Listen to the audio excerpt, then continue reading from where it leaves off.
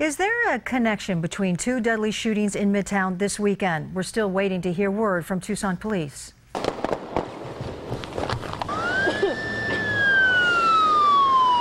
Now that was gunfire. This is the dramatic scene that unfolded Saturday afternoon near Prince and Stone while a KGUN-9 crew was covering a shooting the night before. Two deadly shootings in 2 days. Friday night at Prince Park Mobile Home Community. Tucson police found this man, 26-year-old Richard Freeze, lying in a parking lot, shot a number of times. His father devastated. His son only a day away from moving to Illinois.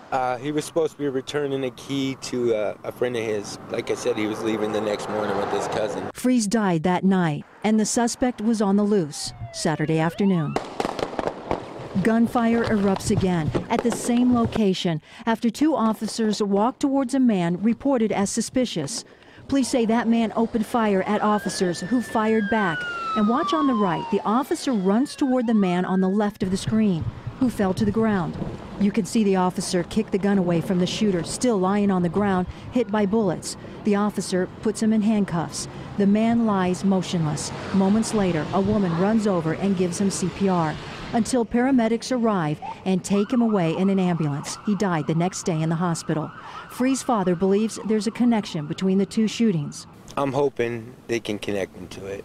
I mean, it's kind of a big coincidence that he's at the same address, you know, shooting at the police. He says his oldest son left his family's home after saying he loved them and never came back. Police are not releasing the name of the shooter right now. The two officers involved in the shooting are Brendan Brummett, a 4-year veteran, and 1-year vet Matthew Gustafson.